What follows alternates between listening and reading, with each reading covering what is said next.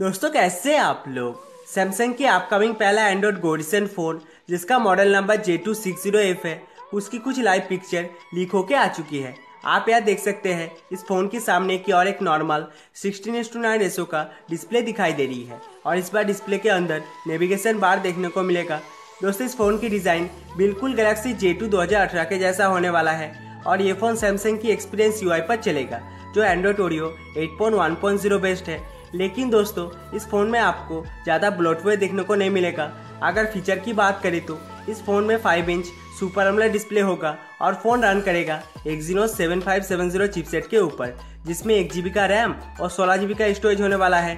Phone की main camera 8 MP और front camera 5 MP का होगा और बैटरी होगा 2600 mAh का।